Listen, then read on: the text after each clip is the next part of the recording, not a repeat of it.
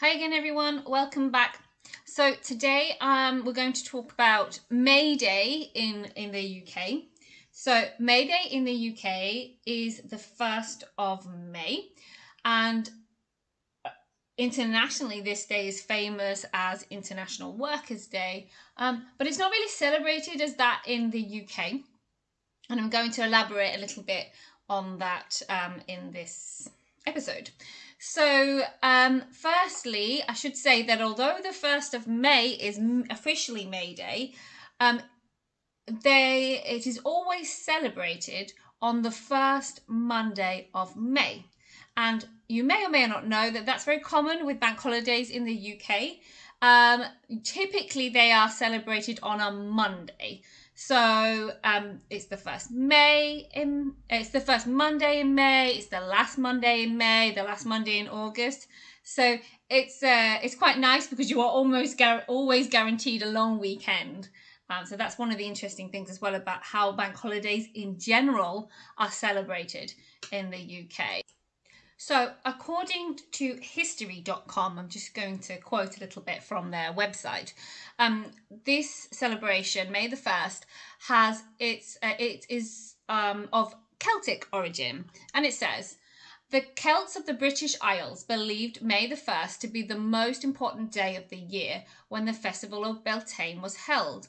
This May Day festival was thought to divide the year in half between the light and the dark. Symbolic fire was one of the main rituals of the festival, helping to celebrate the return of life and fertility to the world. When the Romans took over the British Isles, they brought with them their 5-day celebration known as Floralia, devoted to the worship of the goddess of flowers, Flora, taking place between April the 20th and May the 2nd. The rituals of this celebration were eventually combined with Beltane. So, like many of the other celebrations in the UK, it probably had a Celtic or a pagan origin, and then they were combined with a Roman celebration.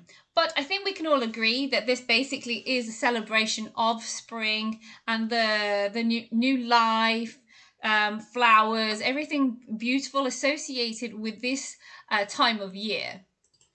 So a typical May Day would look like, well, let's describe some of the main features. For me, the biggest thing that I remember is the maypole, which is basically a huge tall pole, like 5 meters high, I think. Very tall, very tall, maybe not that tall, but it seemed that big when I was a child. But a really tall pole, and at the top, you attach ribbons, and many ribbons of many different colors. And then around the pole, you have dancers. Typically, it would be children, but it doesn't have to be. And each person or each child holds one of the coloured ribbons and they perform a dance. And with that dance, they will wrap in the ribbons one over the other to form a pretty pattern. And then sometimes they will undo them with a different dance in order to return the ribbons to their original state, and maybe they repeat again to create a different pattern. It's really cute and it's really nice. It's accompanied by folk music typically as well, and many villages will decorate the town with extra flowers. They might have a special fair or a fete as well, where the villagers will come together and celebrate, maybe on the village green or in a park somewhere.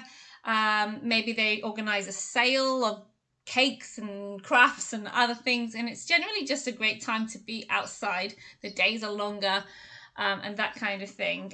Historically, I remember, I'm not sure if they still do this anymore, but I remember that they used to choose a May Day queen every year. That would usually be a girl from the village, and she would be crowned queen for the day and be given flowers and maybe go around in a carriage. It really depends on the village. My biggest memory from May Day is I remember how we used to practice a dance at school and organise special things on the school field to celebrate this day together. So yeah, I remember dancing around the maypole with ribbons. And I used to really enjoy this time. I remember the general atmosphere in the town. I remember lots of people used to go down to the river, and if the weather was good, it was always very lovely.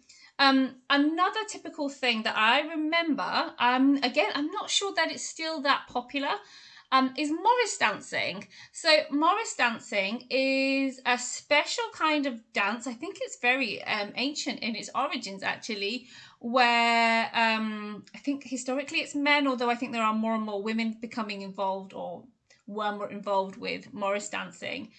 They dance with sticks and bells on their ankles. They generally have very elaborate hats, decorated with flowers, and it's a very interesting folk dance to observe, and a little bit eccentric as well, which I think is quite interesting for people who think, oh, the UK is very serious and they don't do these kind of things. But yeah, you can really see people letting their hair down and having a good time around this time of year. I think it's not just my opinion, but I think it used to be celebrated more. I think there was more of a community spirit in the past. I think now, as families become more spread out, and maybe you don't stay in your hometown for work or other reasons, you move away. So I don't think this is celebrated in quite the same way that it was when I was a child. I remember it used to be one of my favorite times of year. And in the last few years when I was in the UK before I moved here to Spain, I don't remember it being such a big event as it was in the past. And so that is a pity, that is a shame, because it was a special way for the community to come together. They used to get together and share food and other things. And obviously in the last couple of years, it's been absolutely impossible to celebrate because of the pandemic. But well, hopefully when all of this difficult situation passes, I think people will be able to be more, they'll be more interested in getting back together again. I think people have really missed that community spirit. So maybe this will push people back together when we are able to get back together again. I hope so.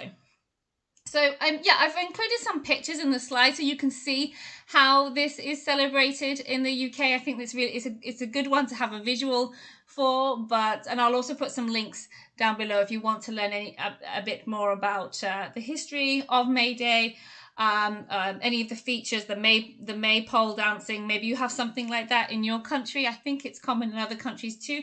Anything that looks similar to Morris dancing, that would be great as well to hear about.